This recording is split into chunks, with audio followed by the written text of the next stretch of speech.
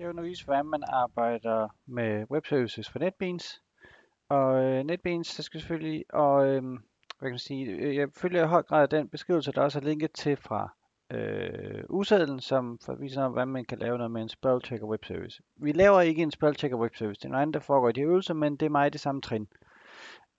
Bemærk, at netbeans, hvis man har den helt mindste version, Java SE, så inkluderer den ikke understøttelse for de ting, vi bruger til web services, så man skal have enten den, der hedder Java EE, eller den, der hedder All, som jeg selv har downloadet her. Generelt i forhold til NetBeans, så jeg plejer ikke at bruge NetBeans, og der er nogle ting, der foregår lidt anderledes i Eclipse, så jeg havde en vis frustration undervejs, og nu håber jeg, at jeg rammer nogenlunde rigtigt med den måde, man plejer at gøre det på i NetBeans. Om ikke andet, så har jeg fået til at virke sådan nogenlunde den her vej her. Godt, her har vi projektet. Jeg ved ikke, hvordan I plejer at få Eclipse-projekter ind i NetBeans. Jeg synes, det er smertefuldt og ubehageligt. Hvis der er noget, jeg kan gøre for at gøre det lettere for jer, så sig til. Men jeg har lavet et projekt, fordi det virker som om, man er nødt til at have et projekt i forvejen. Jeg hedder Java Application 1. Bemærk, at det er et projekt af en type, der hedder Java Web Application. Som der ikke indeholder andet, men som er her. Og når jeg så lader Eclipse-projekter ind, så ved jeg ikke helt, om det endte i Java Application i den anden, men de ligger her nu, og det virker. Under andre omstændigheder, så har vi så projektet, vi har fået ind her. Vi har client og server.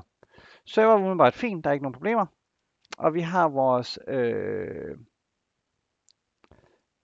workspace server her, web service server her, den kan vi sige run file. Og så gør den, og den publicerer den URL, som vi skal bruge. Så den siger vi copy til, sådan. For at få til at virke med NetBeans, så skal koden se en lille smule anderledes ud, og det skal nok snakke om til timerne, hvorfor det er det, men sådan er det, og derfor er der en version af klienten, der hedder NetBeans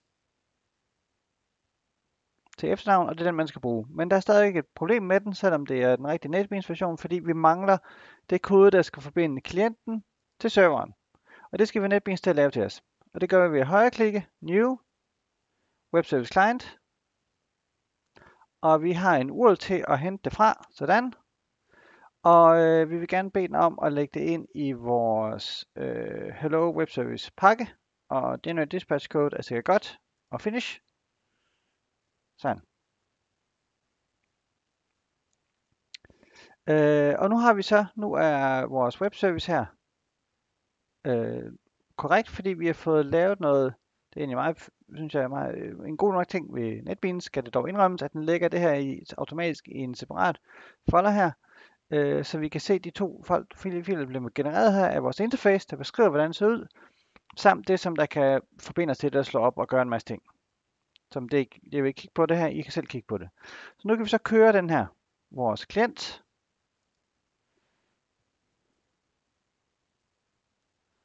Og vi venter lidt væk. Og den skulle så gerne forbinde sig til serveren.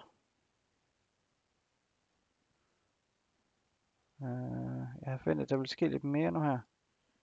Nå, nu har serveren printet. Okay, fint. Den er færdig. Godt. Det virker. Da sidst jeg gjorde det, der fik jeg en fejl, da jeg prøvede at køre det. Og det var først, da jeg tog de to filer her og lagde ind i den her pakke, det virkede. Men nu har det virket fint, som det burde gøre. Så nu er jeg måske lidt mindre vred på NetBeans.